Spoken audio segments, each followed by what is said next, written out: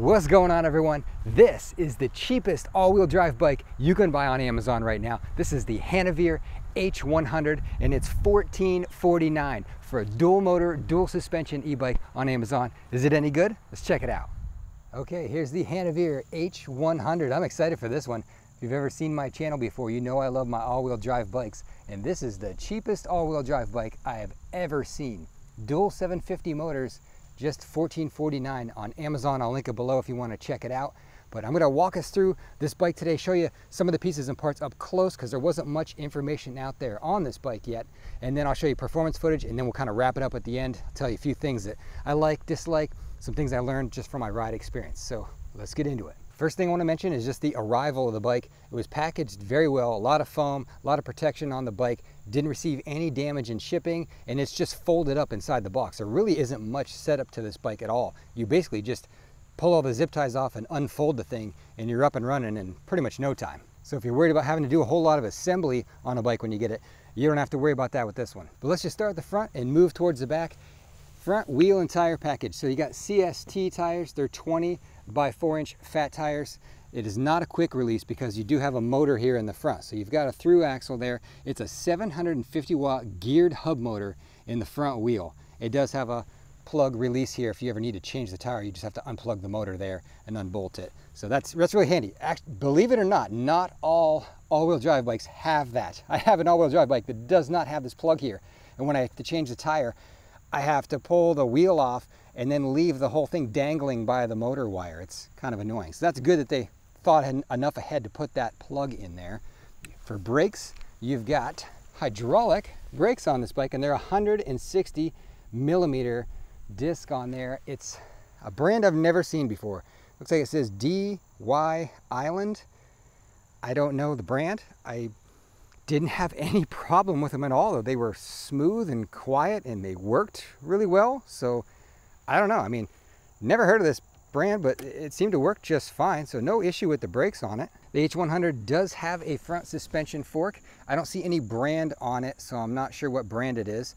And it's got this lever on the top here that's basically just an on-off switch. There's no minor adjustments to it. It's either free to spring or it's locked out. Not the most amazing suspension fork I've ever had, but hey, it's there and it helps out a little bit. You got a headlight here at the front, nice and big and bright. And this bike also comes equipped with a tail light, a brake light, and turn signals. I'll have to put up some nighttime shots where you can see the lights a little bit better. But that's pretty good that the H100 has a complete lighting package. I've had e-bikes in the past before that don't even have a tail light or brake light. To me, that just seems like it should be a standard on an electric bike. You should at least have a tail light and brake light, and you've got all of it with the H100. It comes with fenders and a rear rack. The fenders are metal fenders. They're a little bit louder when stones kick up into them, but they look really nice. They're color matched to the paint. So you get fenders front and back, and this rear rack here. I'm not sure what the weight rating is on it. I wouldn't put a ton on there. Normally they're about 50 pounds you can put on the rear rack, but it's nice they include the rear rack at that $14.49 price point. And you've even got a spot here you can buy an aftermarket front basket if you want. I've looked up on their website. The front basket I think goes for 30 bucks. All right, now let's talk about the frame a little bit. Good paint job on it. I like the paint job. It comes in just this one color. I didn't see any other color options, so it's just this gray, but I do like the color scheme and the graphics. It looks pretty sharp. It's a good color combo. They are in the paint. They're not stickers, so you're not peeling that off. You may have noticed that this is a folding frame design. I'm not a super big fan of the folding frame designs because I don't fold my bikes a whole lot. I have a video of me folding and unfolding this bike to see. I just don't, I find them cumbersome to fold. You know, it's an 80+ pound bike and you're trying to get it all folded up into a little ball, and it's kind of awkward when you try to lift it. You know, my wife isn't able to fold and lift bikes like this. When you get them all down into their compact side, they're kind of awkward to lift the weight into the back of your car, but you can do it. This is a folding bike. It does fold down pretty small, and if you have the necessity, you need to get it into a vehicle or get it into a closet or whatever it is, you can do that with this bike. But for someone like me who never folds the bikes, I'm kind of indifferent with that feature. It's nice that it's there, but I probably won't use it all that much. And going along with that folding feature, that's how you get to your battery pack, which is inside the frame right here. It's a 48 volt, 16 amp hour battery pack. It's hidden in the frame. You got to unlock here with the key, start to unfold the bike. You have to open the bike up. in order to slide that battery out. So it's not the most convenient bike to get the battery out of, but you do have a charging port on the other side where you can just, you know, plug it into the wall right here. You don't have to take the battery out to charge it. So that's what I do. I just use that port on the other side and charge it in the bike. And it's actually kind of impressive that there's a 16 amp hour battery pack inside this frame. Normally they're smaller than that. These folding frame bikes typically have like a 10, a 12, maybe 14 amp hour. So 16, that's pretty big. And I did a range test on this bike. I was shocked. I'm gonna do another video for you to show how it went down, but I rode this bike with relatively no pedaling, just very minimal pedaling. I put it in dual motor mode, pedal assist 5, and just hit the throttle and did kind of full throttle in order to try to burn through the battery quickly. And this bike went 30 miles with hardly any pedaling, in the drawing the most power, both motors going full throttle.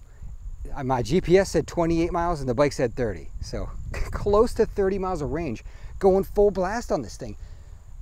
I'm shocked. I don't quite know how it was able to do that, but it had phenomenal range. Now that's pulling me around at 180 pounds. There's a lot of factors that go into range. You know, I live in a pretty flat area. If you're heavier weight and you live in a hillier area, that range is going to go down a lot. So, but that's just one piece of data. I was pretty impressed with the range out of it.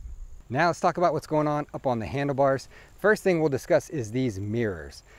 They were pretty hard to get set in a usable spot. These are the free mirrors that they give you. They give you all kinds of free goodies in the box. So you get a set of mirrors, you get this phone holder, you get an air pump. I don't even know what else. There's a bunch of goodies in the bag. The display programming manual. But these mirrors, they clamp onto the bar, and it was pretty hard to find a way to clamp them where I could see around my shoulders. They're pretty narrow, and the reflection is kind of like a magnification. So I don't want to sugarcoat it. I'll be taking these off. I found them really hard to use. It's a nice free gift. I appreciate the thought, getting the phone holder and the mirrors free with the bike, but I wasn't able to get them to work really well for me. So that's the mirrors. You can see how I've got them mounted. I kind of flipped this one backwards because otherwise this would hit into the shifter. But anyway, you can try them out and see if they work for you. I'll probably just switch mine maybe to bar and mirrors if I can. But you've got a right hand twist throttle, 7-speed thumb shifter. This is the phone holder they give you. And again, great thought that counts. My phone didn't really fit in here. This thing kind of hit on the buttons, so I'll probably change that out. And then over here is all your buttons for doing, this is your all-wheel drive button right here. That's how you toggle between single and all-wheel drive. When it's pushed in like that, that's all-wheel drive. Your turn signals, your horn, and then this controls your display right here, the plus and minus. Power button is on the bottom. This bottom button over here doesn't do anything. And this up here is like a selector button. And then this is for your headlight. So there's all kinds of buttons going on over here, but they're pretty self-explanatory. Let me turn the display on for you so you can see what that looks like. I'll put up some, we're in the sunlight here and it's kind of hard to see in the sun, honestly. So we'll put up some better camera shots of what the display looks like, but it gives you everything you need, your miles per hour real big and your battery life and your odometer. And it's very programmable. That was actually really nice of them to include the programming manual in the kit, in the box. I mean, it's a color manual with color screenshots that shows you how to program every setting on this bike. You can set the different pedal assist levels between, 1 to 3 or 1 to 9. You can have up to 9 levels of pedal assist. You can also dial in the strength of the pedal assist on a whole different setting. Of course, adjust the speed and the units and everything, but they give you the whole manual right with the bike, which is pretty refreshing. So really pleased with the screen and the programming featuring of it. I wish it was a little bit brighter, easier to see in the sunlight, but it is a nice looking color display screen when you get it in a low light setting. All right, now let me give you a couple more quick specs. The bike's weight. On my scale, it was 82.5 pounds, which for a folding e-bike, I'm gonna say that's kind of on the heavy side. But for a dual motor, dual suspension e-bike, 82 pounds is definitely on the lighter side. The weight capacity, I did ask about that. They didn't really give me a direct answer. They just said that the test rider that they use weighs, I think they said 350 or 380. So I think you'll be able to hold most all riders on this bike as far as weight capacity goes. Now the minimum seat height is 33 inches. I took a bunch of videos of me getting on this bike at different seat heights. I've got a clip of me on it at its lowest, the lowest seat height, and then also the lowest handlebar height. And then I've got it where I rode it. You know, the seat where I had it positioned, the handlebars where I had them for a comfortable ride position for me. And then also I put the seat and the handlebars up to their max. And I'm gonna say the maximum seat height is undefined or unlimited. It was so tall, it was like up to my neck. There's no way I could have ever got on the bike. So you don't have to worry if you're 6'5". The seat's gonna go plenty high for you. This is a bike that can fit a pretty wide variety of riders. At a minimum seat height 33, I think someone, you know, in the 5'4", 5'5" range is probably gonna be very comfortable. You get under that, it might start feeling a little bit tall. For the rear suspension, I'll give you some close-ups here on the setup. And I would compare it kind of to the front suspension, right? You know it's there, it helps a little bit. It's not the most amazing suspension shock I've ever had. I'll put up a picture of it so you can see the logos and everything on it. You might be able to swap this out for something a little bit better on the performance-wise, but hey, we're talking about a budget e-bike here. I mean, it is what it is. This is a $1,400 e-bike. You can't expect name brand top quality components on the bike front to back. They're trying to hit a budget number here. $1,449 for all of this is pretty good actually. And this suspension, you can tell it's there. It's helping you out a little bit, but like I said, there's not a whole lot of travel out of the shock, so it's not like a riding on a cloud. But you do notice it more than, you know, you would on a hardtail bike. For the gearing up front is a 52 tooth chain ring, and it's plastic, but it is double-sided, which is nice, so chain never popped off on me. In the back, the rear freewheel is a 1428. You got decent pedal feeling. Once you get up to the higher speeds, you know, this bike goes about 28 miles an hour. When you're at 28, you're pedaling pretty quick. You can still input a little bit, but at 28 miles an hour, you're starting to hit that ghost pedal type feeling. The rear derailleur is a Shimano 20, and then you've got your 750 watt geared hub motor in the back. Your controllers are in here. So the battery takes up this part of the frame here, and your controllers are right here. There's two controllers in there. One controls each wheel, and I did ask the ratings on them. They said they're 18 amp controllers. So that'll kind of give you, if you know what that means, it'll give you a feel for the power output on this bike. It is all-wheel drive, so it does have great power, but it's not crazy uncontrollable power like some of them have, where the front wheel is just all over the place because they have 30 amp controllers in them, and you got to wrestle the bike, and it's kind of dangerous. That's not this one at all. It's a pretty manageable power. But I think we can take a look at some of the clips now. I did top speeds and hill climbs and just some general riding to give you a feel for what the ride experience is like on this Hanevear. So let's check that out now. All right, let's try a throttle only top speed run. This stretch of road is kind of flat, and then it goes into a little bit of a decline. It's like we're holding about 28. I don't feel like the motors are really working anymore. I feel like they kind of stop there at 28. So I'd say that's your top speed right there, about 28 on the GPS, 30 on the bike. After that, you don't really feel the motors propelling you, pushing you any further down the road. So it's, I guess, in that class 3 level. All right, let's do a quick acceleration test. We'll accelerate up to 20 miles per hour. I'm in dual motor mode. Here we go. 3, 2, 1, go. Pretty good takeoff. 20. That was pretty quick. That was pretty quick. Let's get in. Now we're at the hill climb test, where we test all the bikes. We time them up this hill. A 750 watt fat tire bike will do this in about 22 to 25 seconds. This one's got 2 motors, so I'm expecting much faster. All right, here we go. 3, 2, 1, go. Just a touch of wheel spin off the line. It's climbing strong. It's gonna be a very quick time. Way faster than a normal 750 watt bike. 2 motors helps a lot. And time. Whew. That was quick. That was definitely under 20 seconds, I bet. We'll check in editing, but very strong hill climber. 2 motors makes a difference, man. All right, we came back down into the shade here. Let's do a stop for you so you can hear the brakes. I mean, smooth, controlled, quiet stop, except for me skidding the back tire. You don't hear the brakes really. Nice brakes. Never heard of the brand, but they seem to function really good. And there's another thing, listen to the motors. Can you even hear the motors? That's the question. Full throttle. You hear the tires more than you hear the motors. I mean, there's two motors running and you can't even hear them. It's quieter than a single motor bike. It's a different noise, I don't know, but they're very, very quiet motors. And I've been riding it around mostly in dual motor mode because it's very controllable in dual motor. Normally on a all-wheel drive bike, the front wheel just has so much spin and it's really hard to navigate like a low-speed turn like this, like doing a U-turn. But you can actually, there, I did the throttle in the turn and I didn't even, the front wheel didn't even like spin and whip out from under me. That's pretty rare on an all-wheel drive bike. It's got power, but not crazy power.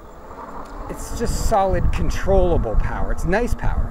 And I know it has, I believe, 18 amp controllers, two 18 amp controllers. So they're not crazy high powered controllers like, you know, on some of the other bikes where they got 30 amp controllers and then you hit the gas and the thing, all the wheels are just doing a burnout and you can't even control it. This one, it's a smooth, controlled, stronger launch. So it's an all-wheel drive that's not scary to drive. I feel like people would not be afraid to drive this bike, or I wouldn't be as worried as if you accidentally leave it in all-wheel drive and you're, you know, stopped and you got the wheel turn and you hit the gas. It's not gonna whip out from underneath you. That's always my concern on the all-wheel drives, people that aren't used to them, that front wheel washing out, but you don't have that with this. It's really controllable. Another thing about the brakes I forgot to mention is they're reversed. The right hand is your front brake. It's like a motorcycle. Your left hand is a rear brake. That's backwards from how it's normally done in the US. It's almost always on a bicycle, almost always right hand rear brake. So I got into a little trouble doing an emergency stop with this thing once. I really clamped down on the brakes thinking and I clamped harder with my right hand thinking that was the rear brake and it was the front. So I wasn't expecting. All right, let's try this steeper hill climb. I think it's like 25 to 28% on this hill next to this staircase. We just turn and go straight up. And it dug its way up. No help for me at all. Made that hill. That's impressive. It's carrying 180 pounds up this hill. No effort from the rider. Straight up this. Let's do one more time. Feel the front wheel start to spin a little bit, but I mean, no problem. Carried me right up that thing. That's pretty good. This guy, I mean, I'm telling you, dual motors for hill climb, that's where it's at. Let's get a good run at it. Be a cakewalk this time. Ooh, no problem. But yeah, there's some really good hill climb power in this bike. How would you do that without the motors? I don't know if I could even, if I just turn the motors off. Let's go turn the motors off. I'll put it into first gear. I'm in the lowest gear. I'm gonna try to do this hill. Oh, that's hard to pedal right there. I'm gonna stand up, number one. Can I make this hill?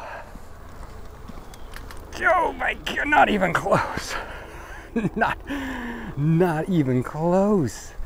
Wow, I mean, it is a heavy bike. It's 85 pounds that I'm trying to pedal straight up a hill, but I mean, wow. There's no way I'm getting up this hill without motor power. All right, let's talk about suspension. Now, this has dual suspension, front fork and a rear shock.